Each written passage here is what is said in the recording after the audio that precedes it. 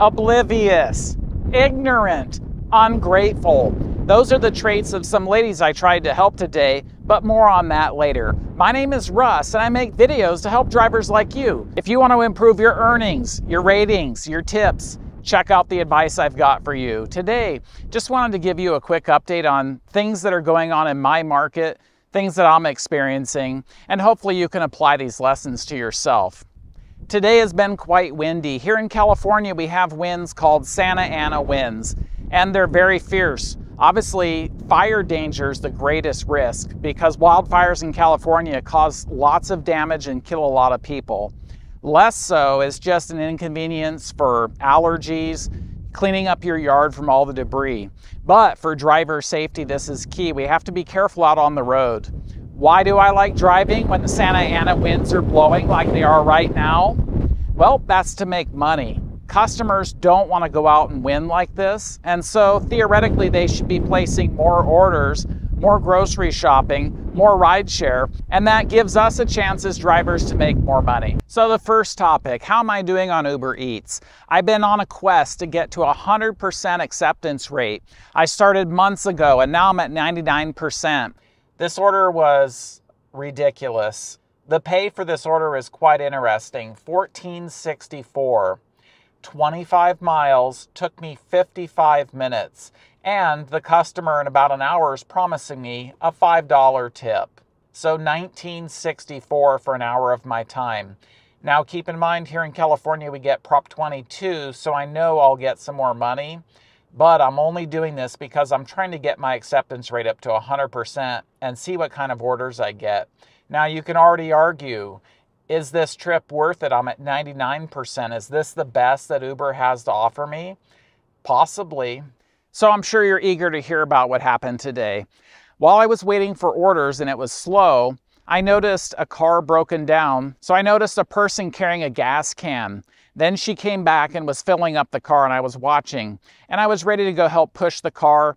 But if they were able to get it started and leave, then no worries. But she wasn't. So I walked over and asked if I could help. The two ladies were having trouble starting it. And even after adding the gas, they couldn't move. So I advised them if they can turn it on, put it in neutral, I would push them back and get off the street because they were in a road exiting the shopping center. But instead, they were oblivious because they wanted to just push the car uphill out across 2 lanes of major traffic across the street to the gas station. I advised them that's dangerous. I'm not going to be able to push them uphill, but if they want, I could help them push them downhill.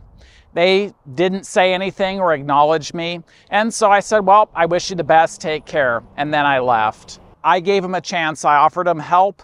If they didn't appreciate it or think they needed it, so be it. I had done my part and so I left. Obviously, they're very ignorant, oblivious, and ungrateful because they didn't even say thanks or anything acknowledging me trying to help them. They were just dead set on what they were trying to do, and so I stayed out of their way. How does this apply to gig work, other drivers, customers? So I think it's always good to help other drivers. I'll do that if I see them around. But in light of this, if they're not accepting advice or if you offer hints about how to do something better, I just let them go on their way because you can't teach someone who's not willing to learn. So don't let that be you. From my channel and others like it, if you learn tips from other content creators on how to improve your job and make more money, give it a try. If it doesn't work out, then you'll know that they were giving bad advice or maybe things are different in your market. But don't ever have a closed mindset where you're not willing to learn from others because why repeat mistakes? Why learn things the hard way? So take that for what it's worth. The second thing to cover today, have patience. I was doing an Instacart order. It really should have been easy. There were quite a few candles and bath items. I couldn't find some, so I had to ask a worker there to help me. I'm glad I did. As I made my way to the candles, they didn't have them in stock, so I had to be patient because you know what? That customer was relying on me. They wanted those items. I can't show that I'm frustrated or be frustrated. I needed to be methodical, confirm exactly what was there, and then give options to the customer. So it said I should have taken 25 minutes. I ended up doing 43 minutes. So I needed some patience with this. And then I just figured, you know what, that's close to the end of the day for me, so I wrapped it up from there. It definitely pays to be patient for many reasons. You're going to increase your tips with your customer. You're going to reduce the chance of them taking your tip away. And if you're out upset and frustrated, you're going to have a higher chance for vehicle accidents, and none of us need that. So take that to heart. The third important area, how are things in your market? I think inflation's high, people are having a hard time. So as food delivery drivers, we really can't tell if the customers are ordering or not, or maybe there's too many drivers. Today it was really nice to meet Carlos. He's been doing food delivery full time for 3 years. So he started off making $300 and $400 a day. Now it's steadily declined down in the high 200s, and he's having to work longer to get that money. And I have noticed this as well. He shared that there's a lot of people not only coming up from the valley here to Ventura County, but also from Los Angeles.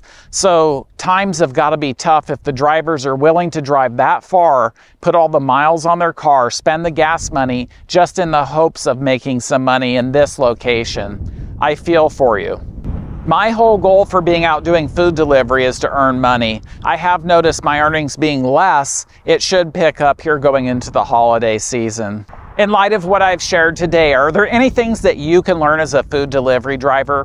Absolutely. I've got 7 habits of highly effective food delivery drivers ready for your review, and I'm going to see you in that video next.